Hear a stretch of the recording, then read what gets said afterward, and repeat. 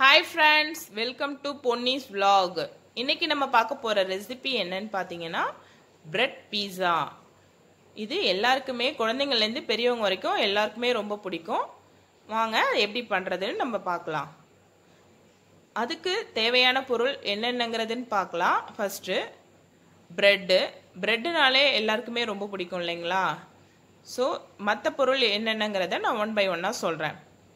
Bread, ஒரு packet bread, 1 table spoon salt, 1 teaspoon sugar, 1/2 table spoon chilli flakes, mayonnaise, butter, கிரேட்டட் cheese, mixed herbs, soya sauce, tomato ketchup, Kashmiri chilli powder, ஒரு capsicum, அதை நான் பொடி பொடியாக cut பண்ணி வச்சுருக்கேன், ஒரு ஆனியன், அதையும் பொடி பொடியாக கட் பண்ணி வச்சுருக்கேன், ஸ்மால் சைஸ் ஆனியன் தான் அது. அடுத்து பார்த்தீங்கன்னா ஒரு 6 பல் பூண்டு எடுத்து அதை நைஸாக கட் பண்ணி வச்சுருக்கேன், 3 தக்காளியை 4 வகுந்து வச்சுருக்கேன். ஓகேங்களா? இதுதான் இதுக்கு தேவையான பொருள். ஃபஸ்ட்டு நம்ம இதுக்கு தேவையான சாஸ் ரெடி பண்ண போகிறோம், பீஸா சாஸ். அது எப்படிங்கிறத நம்ம ஃபஸ்ட்டு பார்க்கலாம்.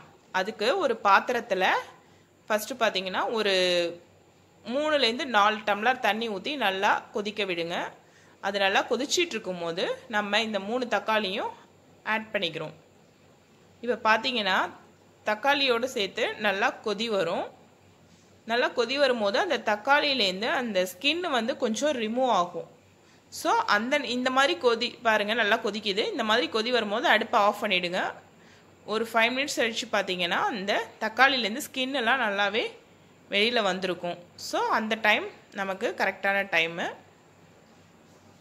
இப்போ பாருங்கள், உங்களுக்கே நல்லா தெரியுதுங்களா? அந்த ஸ்கின் எல்லாம் பாருங்கள் எப்படி வெளியில் வந்திருக்குன்னு. அதுவாகவே வந்துடும். இப்போ அடுத்து நம்ம அதை வந்து ஒரு தட்டுக்கு மாற்றிக்கலாம். ஸோ இது நல்லா ஆறணுங்க. இது ஆறுனதுக்கு அப்புறம் தான் நம்ம மிக்சியில் அரைச்சிக்கணும். இந்த ஸ்கின்னெல்லாம் நம்ம சுத்தமாக எடுத்துகிட்டு திரும்பி ஃபுல்லாக இதை நம்ம மிக்சியில் போட்டு அரைச்சிக்கலாம். இப்போ நல்லா ஆறட்டும். ஓகேவா? இப்போ பார்த்தீங்கன்னா ஒரு 5 மினிட்ஸ் ஆயிடுச்சு. ஸ்கின்னெல்லாம் நல்லாவே வெளியில் வந்துருச்சு. இப்போ நம்ம அரைச்சிட்டு வந்துடலாம். இப்போ பார்த்தீங்கன்னா அரைச்சாச்சு, நல்லா கூழாக அரைச்சாச்சு. இப்போ நம்ம அடுப்பில் ஒரு கடாய் வச்சுட்டு அதில் நம்ம எடுத்து வச்சுருக்கிற 1 டேபிள் ஸ்பூன் பட்டரை அதில் ஆட் பண்ணுங்க. பட்டர் வந்து நல்லா மெல்ட் ஆகணும். ரூம் டெம்பரேச்சரில் வச்சுருந்த பட்டர் தான், அதனால் நல்லாவே மெல்ட் ஆகிடும். இப்போ அது மெல்ட் ஆகும்போது நம்ம கட் பண்ணி வச்சுருந்த கார்லிக் நல்ல ஃப்ளேவர் கொடுக்கும் அது. இப்போ அந்த டைம் பார்த்தீங்கன்னா நம்ம அரைச்சி வச்சுருந்த அந்த தக்காளி பேஸ்ட்டு அதை நல்லா ஆட் பண்ணிக்கிறோம். இப்போ பார்த்தீங்கன்னா அதுவும் ஆட் பண்ணியாச்சு. இப்போ இதுக்கு வந்து இந்த சாஸுக்கு ரொம்ப தண்ணியெலாம் எதுவும் ஆட் பண்ணிடக்கூடாதுங்க. நம்ம மிக்ஸி அரைச்சி வச்சுருந்தோம் பார்த்தீங்களா, அதிலே கொஞ்சம் தண்ணி ஊற்றி அந்த மிக்ஸி ஜாரை கொஞ்சம் கழுவி அதில் ஊற்றுனீங்கன்னா அந்த தண்ணியே போதுமானதாக இருக்கும். சாஸுக்கு எப்போதுமே தண்ணி ஜாஸ்தியாக சேர்த்துடக்கூடாது, அது நல்லா இருக்காது. இப்போ பாருங்கள் நல்லா கொதிக்குது. அடுப்பை வந்து சிம்லேயே வச்சுக்கோங்க. இந்த டைம் வந்து பார்த்தீங்கன்னா நம்ம எடுத்து வச்சுருந்த சால்ட்டு, அப்புறம் சர்க்கரை, அதோட பார்த்தீங்கன்னா கொஞ்சமாக சில்லி ஃப்ளேக்ஸ், ரொம்ப காரமாக இருக்கக்கூடாது, அதனால் லைட்டாக போட்டுக்கோங்க. பசங்க சாப்பிட்றது இல்லைங்களா, அதனால் காரம் கம்மியாகவே இருக்கட்டும். எல்லாத்தையும் மிக்ஸ் பண்ணிக்கிட்டு இப்போ அடுத்து பார்த்தீங்கன்னா நம்ம என்ன பண்ண போகிறோன்னா கலருக்காக காஷ்மீரி சில்லி பவுடர் ஒரு 1/2 டேபிள் ஸ்பூன், 1/2 டேபிள் ஸ்பூன் போட்டுக்கோங்க போதும். அது வந்து கலருக்காக தான் நான் கொடுக்குறேன், அதனால் ஒரு 1/2 டேபிள் ஸ்பூன் போட்டுக்கோங்க. அடுத்து பார்த்தீங்கன்னா டொமேட்டோ கெச்சப் வந்து ஒரு 2 டேபிள் ஸ்பூன். இதுவும் நல்ல டேஸ்ட்டுக்காக தான் இது. நீங்கள் வந்து சில்லி சாஸ் இருந்தால் கூட ஒரு டேபிள் ஸ்பூன் சேர்த்துக்கலாம், அது இன்னுமே ரொம்ப நல்லாயிருக்கும். என்கிட்ட இப்போ இல்லை, ஸோ இருந்ததுன்னா நீங்கள் கண்டிப்பாக அதை ஆட் பண்ணிக்கோங்க, அதுவும் ரொம்ப நல்லாயிருக்கும். இது குழந்தைங்களுக்கெலாம் ரொம்பவே பிடிக்கும், ஈஸியாக செஞ்சிடலாம். அப்புறம் சோயா சாஸ் அது கொஞ்சமாக ஆட் பண்ணிக்கோங்க. என்கிட்ட உள்ளது டார்க் சோயா சாஸ் கிடையாது, லைட் சோயா சாஸ் தான், அதனால் நான் வந்து ஒரு மூடி ஆட் பண்ணியிருக்கேன். இப்போ எல்லாமே நல்லா கொதிச்சிட்ருக்கு. இப்போ நம்ம அந்த மிக்ஸ்டு ஹெர்ப்ஸ் போட்டுக்கிறோம். இது ரொம்ப நல்லா ஃப்ளேவர் கொடுக்குங்க. நம்ம வந்து நூடுல்ஸுக்கு, பாஸ்தாவுக்கு எல்லாத்துக்குமே நம்ம போடலாம் இந்த மிக்ஸ்டு ஹெர்ப்ஸு. அவ்வளோதாங்க, நம்ம சாஸ் ரெடி ஆயிடுச்சு பாருங்கள். இதுதான் கரெக்டான பதம். இதுக்கு மேலே நம்ம வந்து விட வேண்டாம். இப்போ பார்த்தீங்கன்னா சாஸ் பாருங்கள் கரெக்டாக இருக்குது பாருங்கள். இந்த பதம் தான் கரெக்டான பதம். இப்போ அடுத்து பார்த்தீங்கன்னா ஒரு பவுலில் நம்ம கட் பண்ணி வச்சுருந்த வெங்காயம், கேப்சிகம் அது ரெண்டுத்தையும் போட்டு, அதுக்கப்புறம் கொஞ்சமாக சில்லி ஃப்ளேக்ஸ் லைட்டாகவே போட்டுக்கோங்க. இதுலேயும் நான் வந்து அது சும்மா ஒரு ஸ்பைசிக்காக தான் கொடுக்குறேன், ரொம்பவும் போட்டுறாதீங்க. மிக்ஸ்டு ஹெர்ப்ஸ் போட்டுக்கோங்க.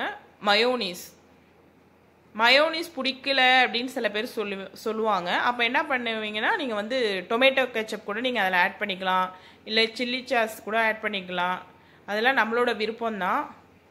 பசங்களுக்கு எது பிடிக்குதோ அது மாதிரி நீங்கள் இதில் மிக்ஸ் பண்ணிக்கோங்க. சில பேருக்கு கெச்சப் ரொம்ப பிடிக்கும், ஸோ நீங்கள் அந்த டைம் கெச்சப் கூட ஆட் பண்ணிக்கலாம். இது எல்லாமே நல்லா மிக்ஸ் பண்ணிக்கணும்.